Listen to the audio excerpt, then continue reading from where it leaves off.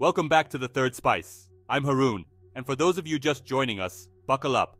We're about to dive headfirst into a world of dense, primeval forests, ancient rituals, and flavors that'll make you want to book a one-way ticket. Today, we're exploring Yakushima, Japan. This ain't your Tokyo neon and bullet train scene. This is an island where the trees are thousands of years old, the air hums with a different kind of energy, and the locals know a thing or two about living in harmony with nature. Stick around for a special halal recipe of a local favorite dish that'll warm you up from the inside out. You don't want to miss this. Alright folks, forget everything you think you know about forests. This ain't no walk in the park. This is Yakushima, home to the ancient cedar forests, a living, breathing cathedral of nature. We're talking trees that were saplings when the pyramids were still just blueprints. And the air, man, you can feel it. Thick with the scent of moss and earth, buzzing with a kind of primal energy that gets under your skin. But the real prize, the crown jewel, is the Jomonsugi.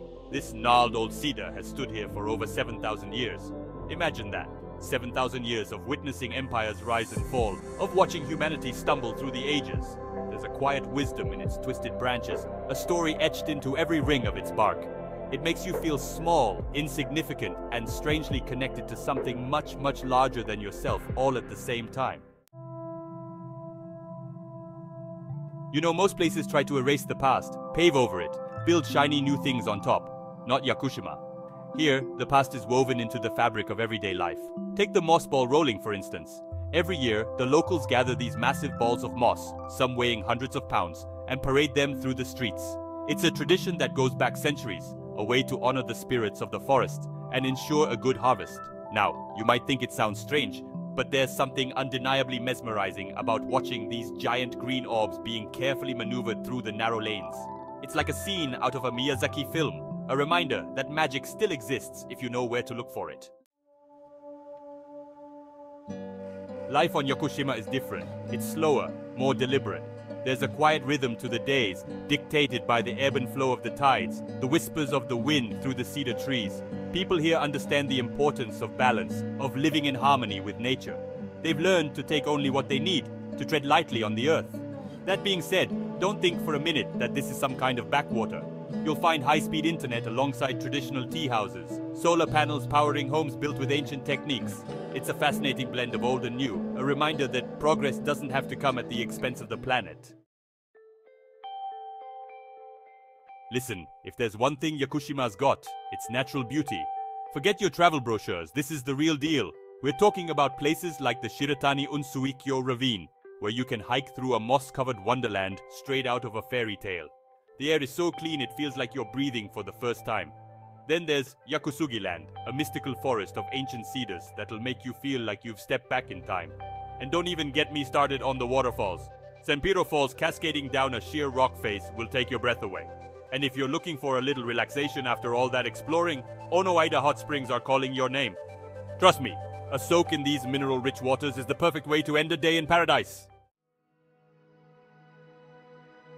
Forget your sterile corporate music festivals.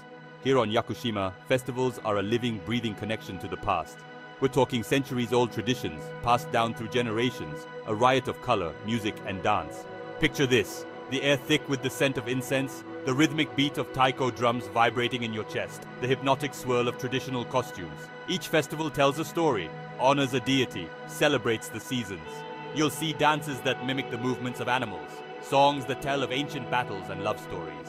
It's a chance to witness a culture that's vibrantly alive, a reminder that some things are timeless. Forget your souvenir shops peddling mass-produced trinkets. The markets of Yakushima are a treasure trove of unique handcrafted goods. We're talking about stalls piled high with fresh, locally grown produce, juicy mangoes, plump shiitake mushrooms, and strange exotic fruits you won't find anywhere else. But it's the craftsmanship that'll really blow you away. We're talking about intricate wood carvings made from the island's famous cedar wood, delicate pottery painted with traditional designs, and textiles woven on ancient looms. Every piece tells a story, reflects the soul of the island and its people. You're not just buying a souvenir, you're taking home a piece of Yakushima's heart. Alright folks, let's talk food. Yakushima's cuisine is all about fresh, local ingredients, and the star of the show is the Kagoshima-style Tonkotsu Ramen.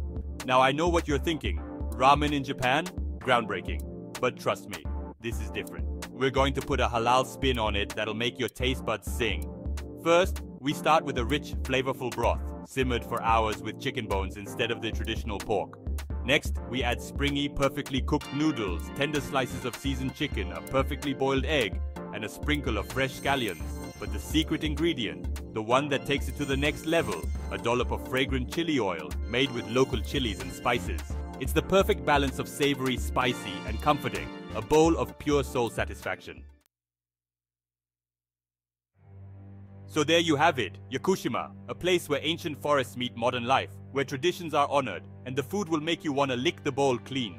For more fun, food and adventures, subscribe to The Third Spice, like, comment, and share this video. Let me know in the comments what your favorite part of Yakushima was. Thanks for watching.